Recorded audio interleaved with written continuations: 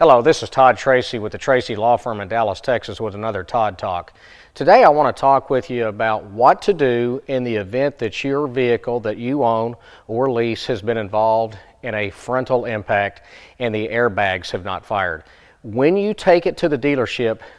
and you get the vehicle back, you need to verify that all of the safety components have been installed properly. In this particular accident that we investigated here, we noticed that the front impact sensors were not connected properly, and when the vehicle was then involved in an accident several months later, neither airbag deployed because neither front airbag sensor was reconnected properly when the repairing dealership had to replace the front bumper, replace the front radiator grille, and replace all of the componentry there, which required them to remove the front airbag sensors.